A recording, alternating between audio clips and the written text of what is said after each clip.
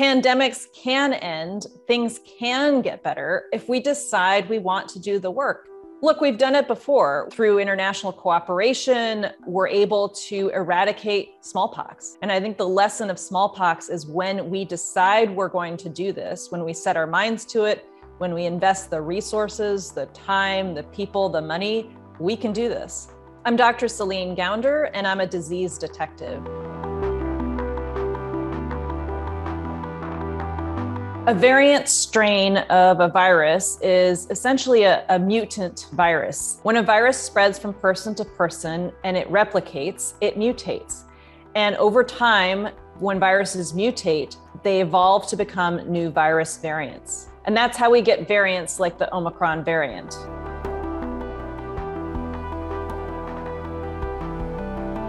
The Omicron variant is a new mutant form of COVID. It is more infectious than any other COVID variant to date. What makes the Omicron variant concerning is that it's very infectious, very transmissible, and is spreading very quickly from person to person.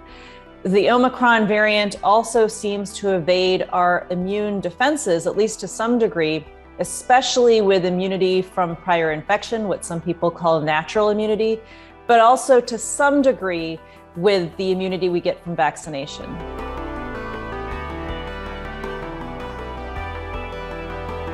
For a pandemic to end, most of the population needs to be immune to the virus such that you don't see big surges in cases anymore.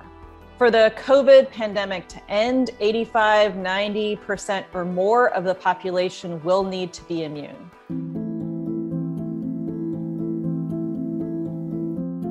Herd immunity is when enough of the population is immune to a virus such that as the virus tries to spread from person to person, it keeps hitting a dead end, somebody who is already immune. For enough people to get immune, enough people need to either get infected or vaccinated.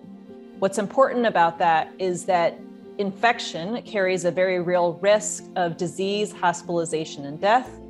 And one infection may not be robust and durable enough to give you long-term immunity.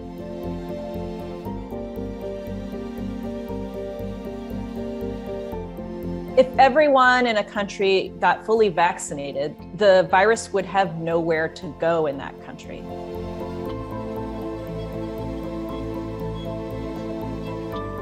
If everyone in the world got a vaccine, the virus would have a very hard time spreading from person to person, and we would see the pandemic come to an end.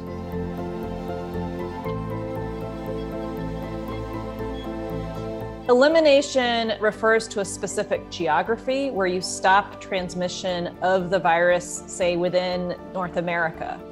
Eradication is where there is no transmission of a virus in human populations anywhere in the world. I think there's a misconception. You go from pandemic to eradication. I don't think that's what we're going to see with COVID. I think we're going to go from pandemic to endemic. And endemic means you have a lower, more predictable level of transmission in the community. You're not seeing these big surges in cases, hospitalizations, and deaths.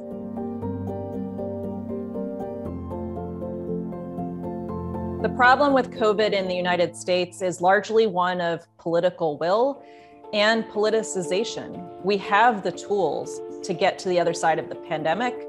We are choosing not to use them.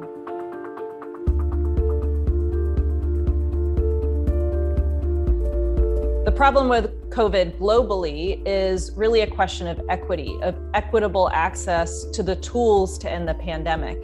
And right now, in much of the world, people still do not have access to vaccination. Many people around the world do not have access to COVID vaccine because there simply has not been enough vaccine made.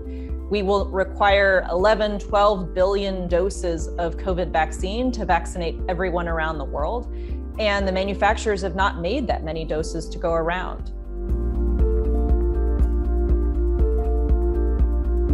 Many have been advocating for the pharmaceutical companies to share their vaccine recipes, their manufacturing know-how with other manufacturers around the world so that we could make more vaccine to get everyone vaccinated more quickly. But vaccine manufacturers have refused to share their recipes and manufacturing know-how to allow that to happen. Vaccine manufacturers, of course, make a profit trading on their proprietary information, their recipes to make vaccines, knowledge of how to make vaccines, and are really unwilling to share that information with others.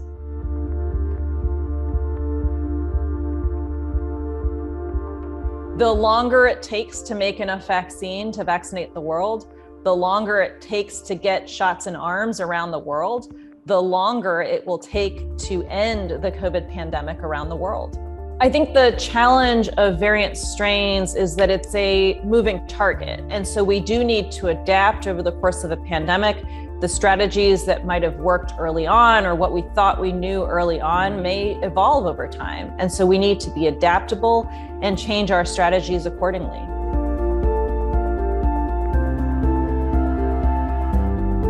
Pandemics can end. We've seen it in the past. The advantage we have over the past is we now have tools to put a fast forward on that transition. That fast forward button is vaccination.